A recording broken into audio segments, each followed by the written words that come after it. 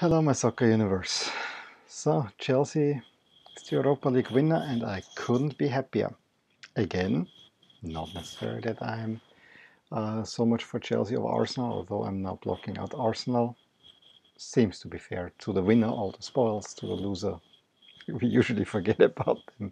No, we shouldn't forget about Arsenal. They played their part in this final, so. um, but mostly, I'm very happy because these guys here now guaranteed at least a spot in the Europa League group stage, as is Lyon, who are in the Champions League group stage. So France has 3 teams in the Champions League next year, which they had this past season as well. So yeah, that's really the good news for me. It even goes so far that I'm wearing now my Chelsea away jersey. I was not wearing that during the game. I was wearing my England home shirt from the last World Cup, and I decided to keep the 2 jerseys up because it's such a nice background with the red and the blue jersey as they played in Baku. Okay, so let's get to the game. I made extensive notes to be a little bit better prepared for this one, and to not really miss anything. The first thing that I noted is when I saw the Czech is playing and they put in some statistics of his, and my first thought was, did he really win all his trophies with Chelsea? And this is his last game for Arsenal, and then he's switching over to Chelsea into management. That doesn't sound like a good move from Arsenal's side. And he really, except for an FA Cup, he won everything, every serious trophy that he ever won. He won, of course, with Chelsea. He's a Chelsea legend now. He's playing for Arsenal. The other thoughts that were more on the setup of the stadium. There were clearly a few empty spots. Sold out my ASS, as you can imagine. So it was clear Arsenal or said that they returned almost 2,000 or more than 2,000 tickets from the 66,000 they were allotted. And I'm not sure, Chelsea, we didn't hear anything. And that's one thing that I have to say with our Arsenal. There were a lot of negativity coming towards this final from the Arsenal camp. Until yesterday when the training where Higuain and David Luiz got at each other, and then Sarri stormed off, kind of mad.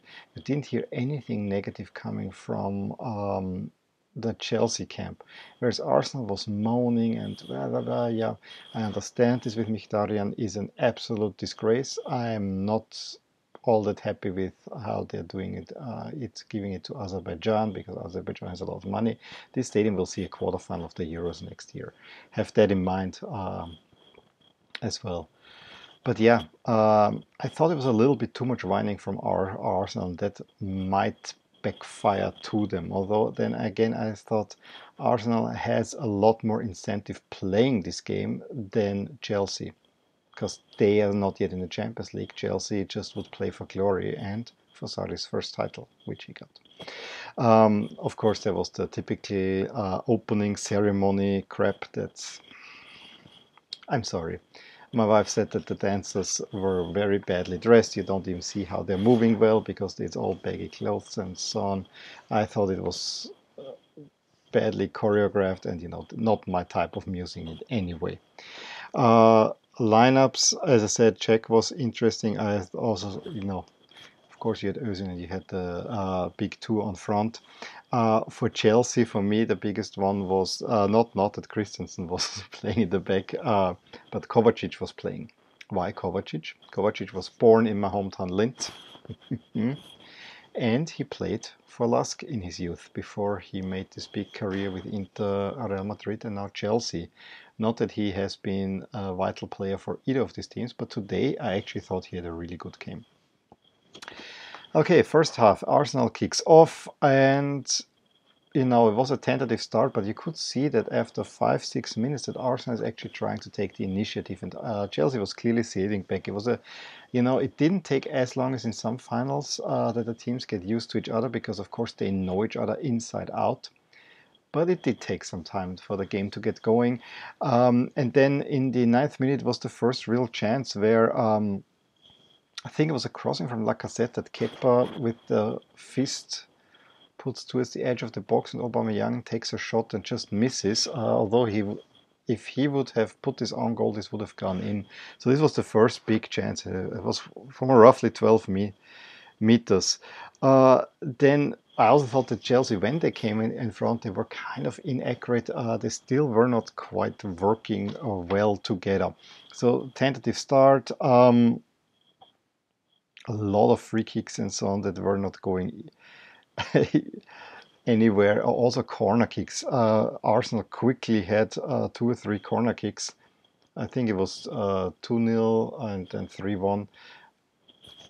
All the first few corner kicks, there was no danger coming from them. However, a big scene in the 18th minute, possible penalty.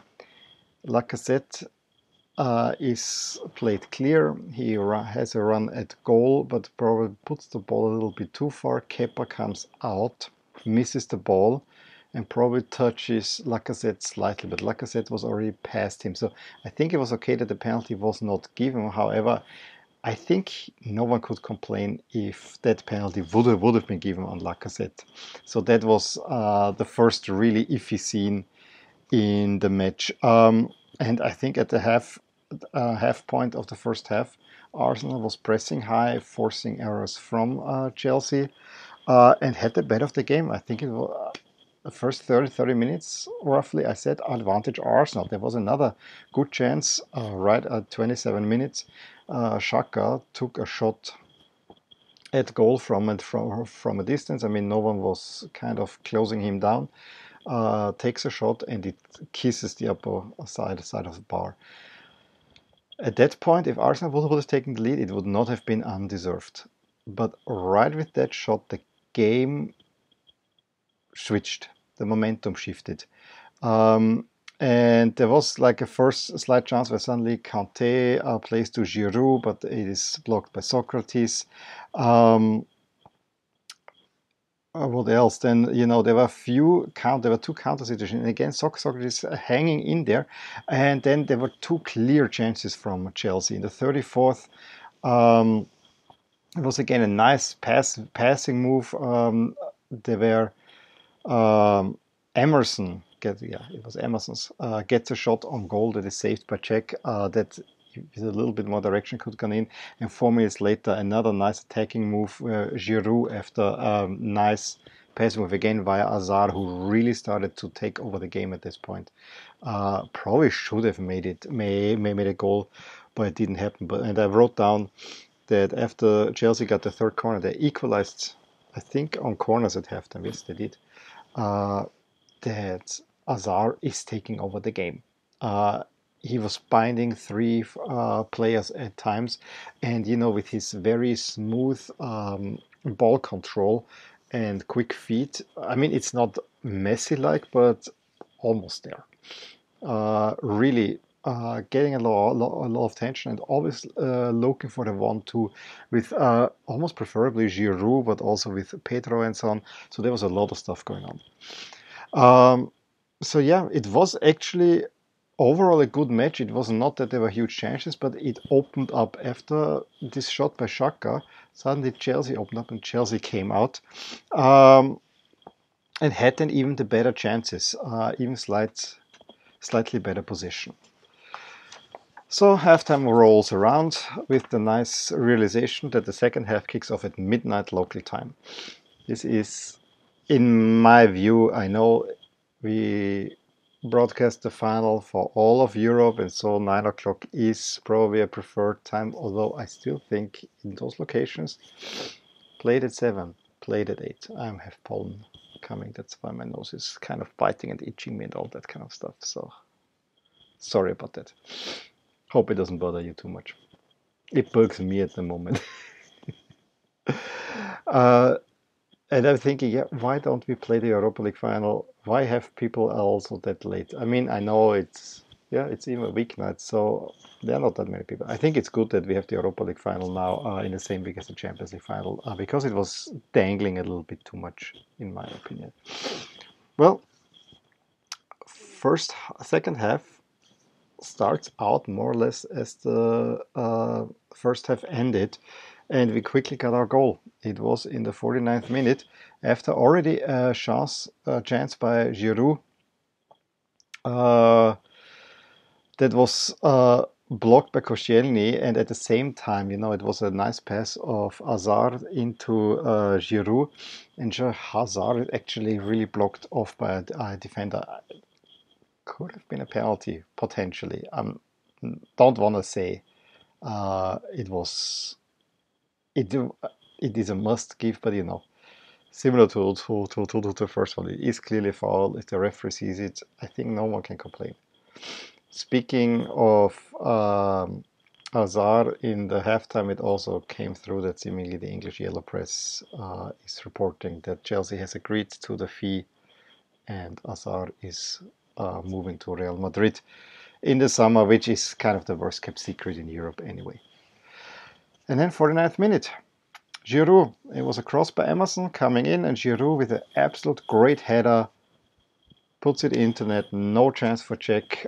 He's of course not celebrating because he doesn't want to offend the Arsenal fans. I'm getting tired of this.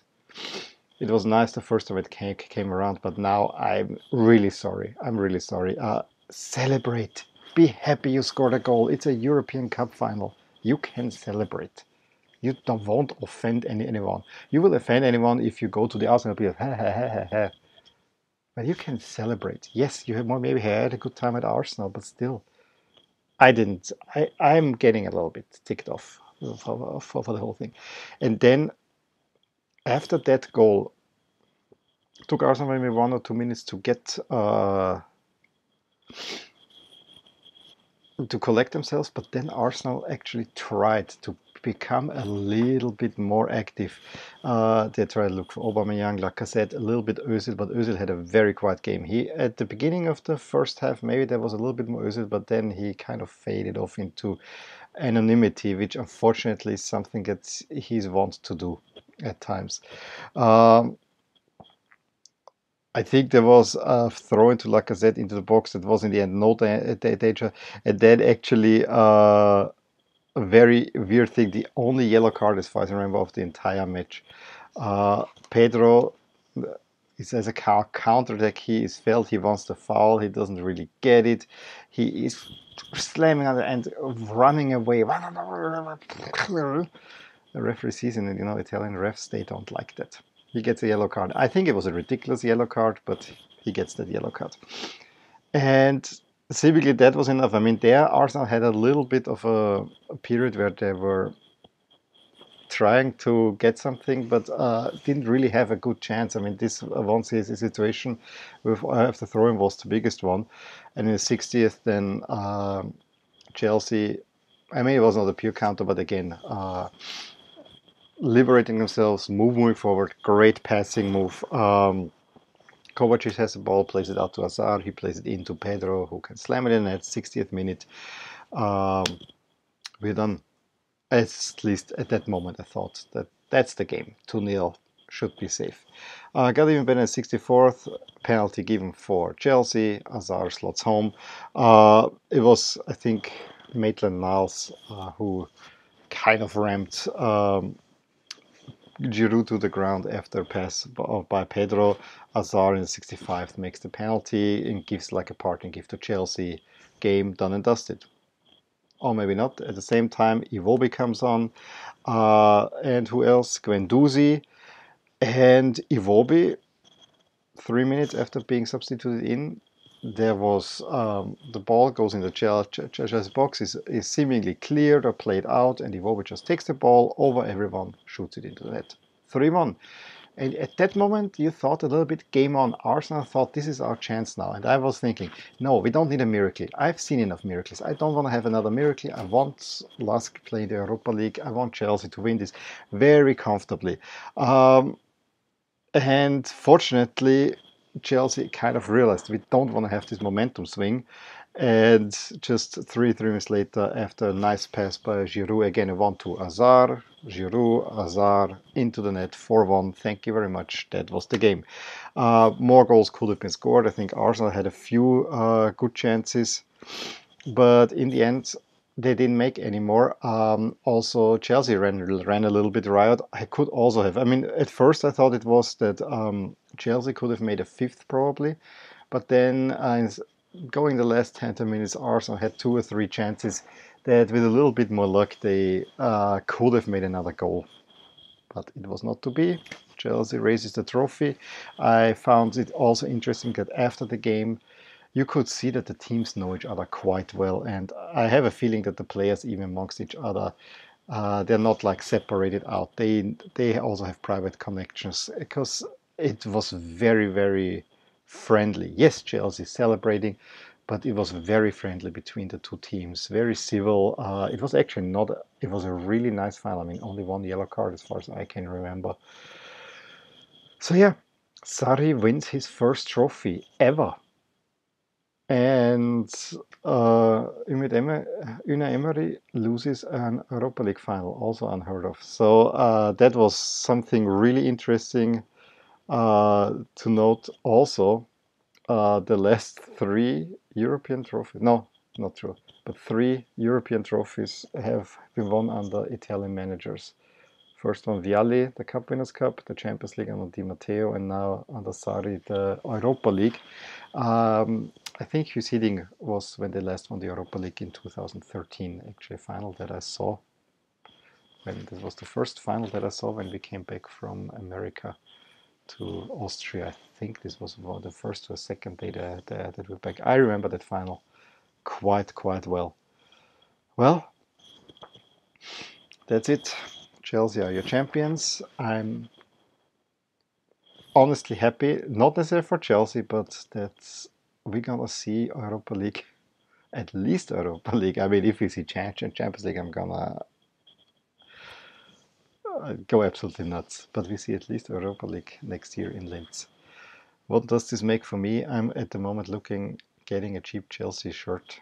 Uh, I'm not 100% serious about it for the simple reason that I have already two Chelsea shirts. The only reason is that I don't like this logo as much as I like the current one, and so that's why I'm looking. I found a nice one here for 15 euros. That's the 14-15 one, and it's a long sleeve, so that might make it even more interesting, but I'm not sure if I should get it. I ordered today already 4 shirts, so that might be a little bit too much. I saw also one for 10. I actually like this one too, but I'm not 100% whether it's the right thing for me to do, because I have two Chelsea shirts, and I think of all for club teams I have kind of this rule: a home and away of teams that I sympathize. Going past the two jersey threshold means I really like a team. And to be honest, I like Ajax a lot more than I do like Chelsea, and I have only two Ajax shirts, so that would not feel quite fair. I mean, now I have three Barcelona shirts. I'm not that big of a Barcelona fan, but I would say of the teams that realistically can win a Champions League, they would be my favorite at the moment. But yeah, that's a topic for another video.